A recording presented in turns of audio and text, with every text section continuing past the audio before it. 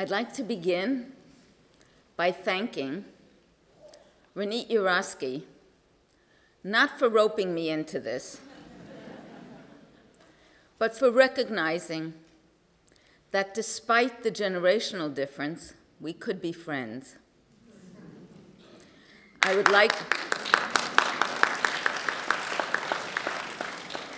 like to thank Carmela Egan for modeling wisdom and for showing us all that a woman could be learned and wise.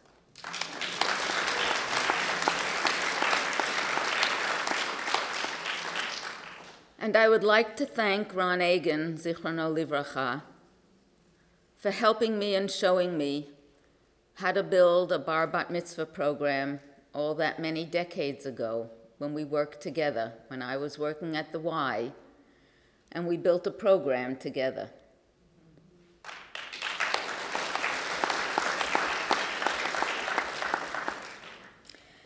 I'd like to begin my narrative many, many decades ago, ancient history, in 1964. I was in my second year of university, and I was bored. So I quit school, and I registered in Catherine Gibbs Secretarial School. I lasted 2 days. I ran back to university, re-registered, and took 2 classes. A philosophy class. I sat right there in the first row. The professor looked at me on the first day of class and said, "Women are good for one thing. Don't open your mouth. I don't want to hear from you." I came back to university for this. My second class, I fell in love. It was anthropology. I've never lost that love. It taught me about human diversity, and I loved it. It fed my soul and my spirituality in ways I had never learned before. It taught me that human beings could be different and wonderful, that culture was diverse and rich and beautiful, and we all had our own heritage. We all fed our souls differently. We all ate differently, and that was wonderful. I loved it. So 1964, I grew. I actually was born, and I fell in love twice. First, in anthropology, and second, I met the man of my dreams. I met Howard Joseph. And sitting in a cafe in Venice, I sat across from him and I said, "Howard, I feel so sorry for you." And he said, "Why?" And I said, "No decent Jewish girl would ever marry a rabbi."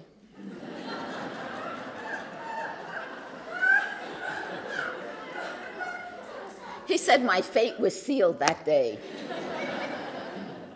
My whole family were rabbis. I knew how awful it was to be a rabbi. I never wanted to be a rabbi, but my fate was sealed. When I came home and told my mother I met this guy, she said, "But Norma, he's a rabbi." And so I began to learn about the diversity of the world and the diversity of Jews. I loved learning. I'll jump a decade to 1974-75. By then, I'd already immigrated to Canada. I left Brooklyn. The accent never left me.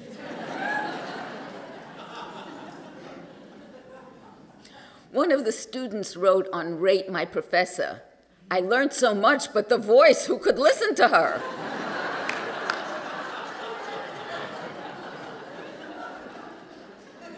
I don't know, Afra, was it so bad? 1974-75. I'm giving a talk in the then Sadie Bronfman Center. For me, it was a purely academic talk. I'd been studying a lot about Judaism, and I'd come across this, for me, theoretical anomaly. How can Judaism claim tzedek tzedek tirdof, seek justice passionately, when there was this problem in Jewish divorce? For me, it was theoretical. I hadn't yet met real people. So I give this talk, I'm very la-di-da. At the end of the talk, there's a lineup of people. I think they're coming to congratulate me.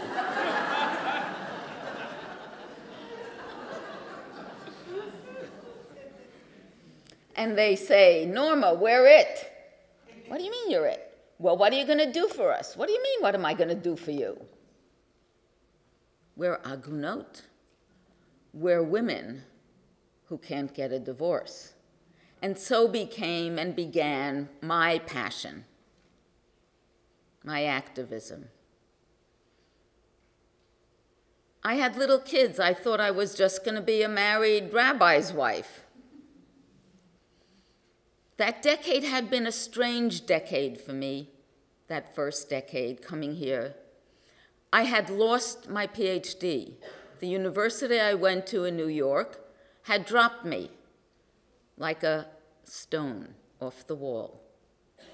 I had been a National Science Foundation Fellow, done wonderful, given them the first 100 pages, and asked for a 6-month leave to finish, because I had been working and had children, and they wrote back to me in their sexism. Having children and having to work is not an excuse for not finishing on time. I swore I'd never go back to school. So I was just going to have children and be a wife. Finished. But I was also at the Spanish and Portuguese, a wonderful synagogue that taught me. I had already learned about human diversity. I didn't know anything about Jewish diversity. Here I was now learning about Jewish diversity. There were all different kinds of Jews. They didn't all eat gefilte fish. They didn't even like it. It was a wonderful, different world of different kinds of Jews. Jews from Iraq and Morocco and Libya and Syria and Lebanon. Jews who ate differently and talked differently and thought differently and practiced differently or didn't practice. But proud Jews. I was loving it.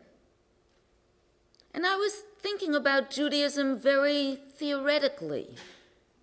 And now I learned that Jewish law and practice had real consequences in people's lives. And so I started thinking about real-life people. Diversity wasn't theoretical.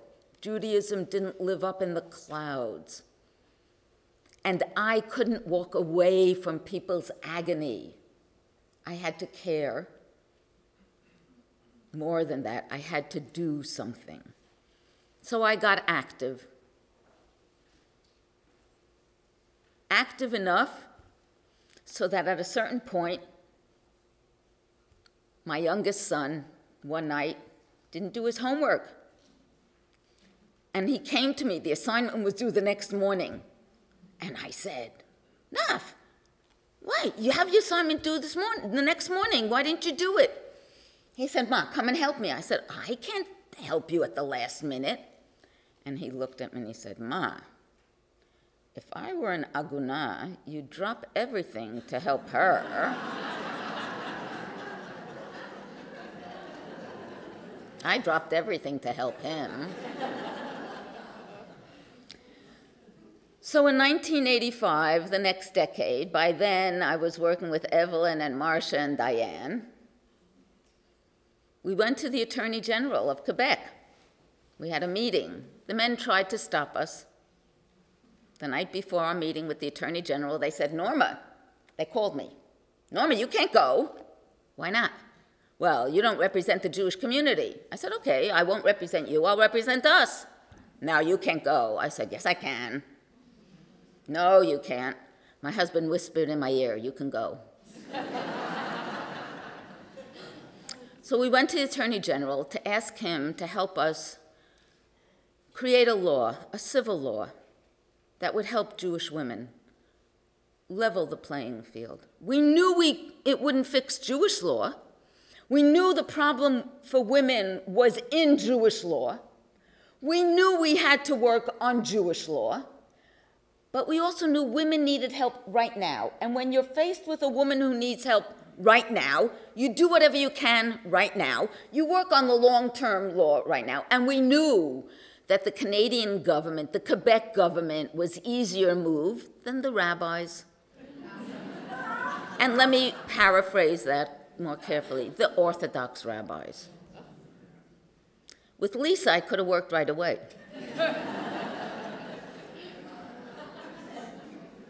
So we went to the Attorney General, who at that point, the Quebec Attorney General was Herb Marks. I thought this was going to work easier, right? No, Herb looked at me and said, Norma, you don't want me to do anything. I said, what do you mean, Herb? Of course I want you to do something right now. He said, no, you don't.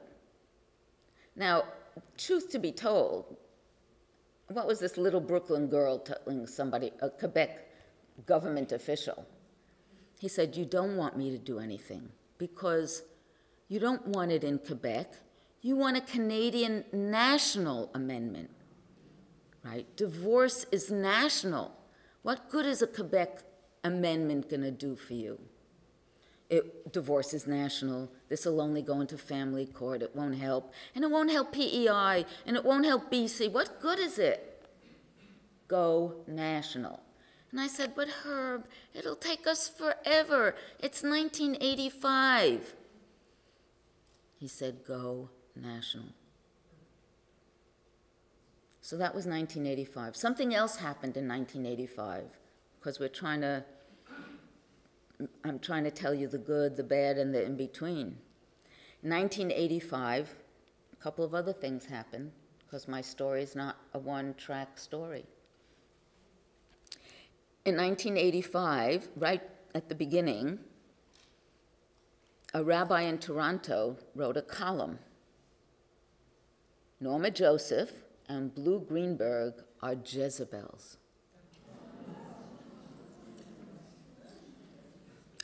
I actually had to go back into the Bible and read the whole story to figure out what he was accusing me of. Now, if a rabbi accuses you of something, is it such a big deal? It's not, what's the big deal? I was very insulted, but the really big deal was that the Globe and Mail thought this was wonderful news, and they printed his entire sermon in the Globe and Mail. Then they called me and said, you want to write a response?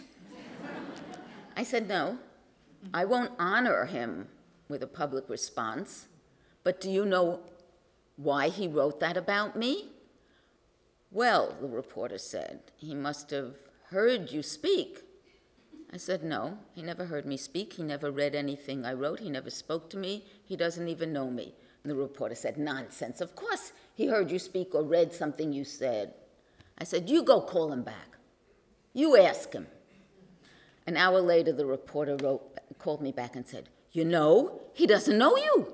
He never read you. He never spoke to you. I find that amazing. I said, I don't find it amazing. I find it amazing you're a lousy reporter. So I was at first very upset. And then I said to myself, oh, this rabbi, Shochet is his name.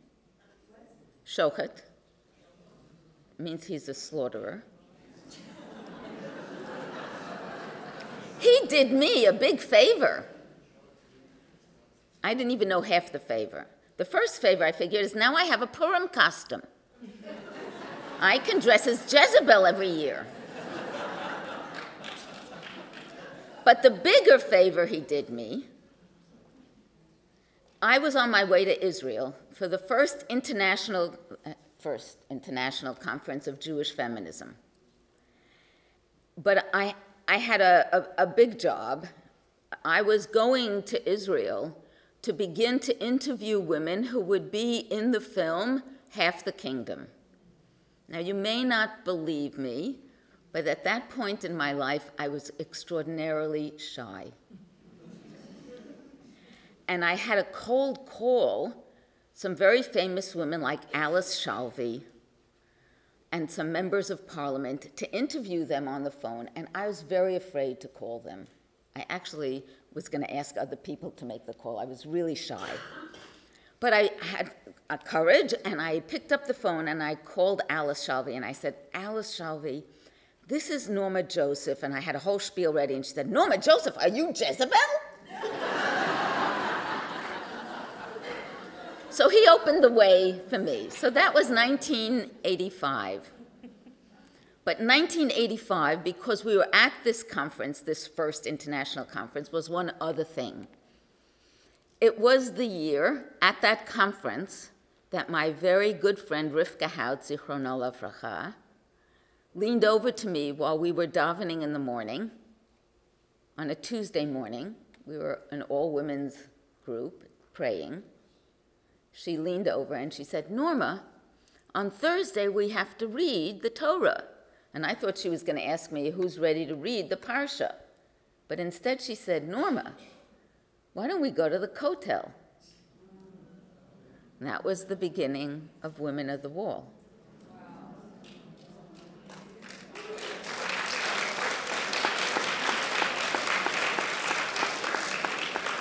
So 1985 was a very big year for my social activism. It was the beginning of our going to Parliament. It was the beginning of Women of the Wall. I now no longer belong to Women of the Wall because I disagree with Anat Hoffman. I belong to Nashim B'Tfilah B'Kotel, the women who insist that we do pray at the Kotel and not at the Robinson's Arch, which Anat is willing to go to. I'm still working for Agunot, still with Marcia, Evelyn, Diane.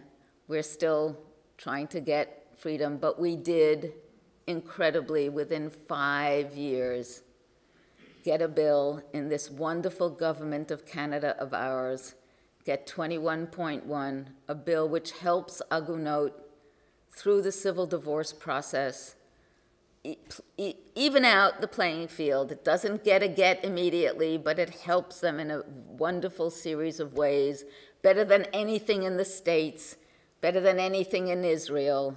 We've managed to accomplish a lot. So by 1990, we had civil legislation in incredible ways. My life has been enriched by the people I've been able to work with. I stand in front of you 2017, a grandmother of 12 wonderful grandchildren. I have my PhD. I did go back to school eventually. I'm married still to the same man I was married. I was never divorced. I'm not the child of divorced people. I became an activist for divorce because I truly believe that Judaism has to be a place of tzedek, tzedek, tirdov, of justice, passionately pursued by everybody, for Jews, for non-Jews, for everybody. I am a proud Canadian. I am a worried American. I am a strong Zionist. I just came, just now, from a baby naming ceremony for a girl, something we wouldn't have done in 1964, but something we do naturally and across all denominations, all borders now, easily, recognizedly, with an ancient ceremony that we forgot about. For every child, we should welcome them, make them happy, make them proud. I am proud to be a Jew, to be a feminist, to be a scholar. It took me a long time to take that title, to own it. I am proud. I'm happy to be here. I hope you're happy. Thank you.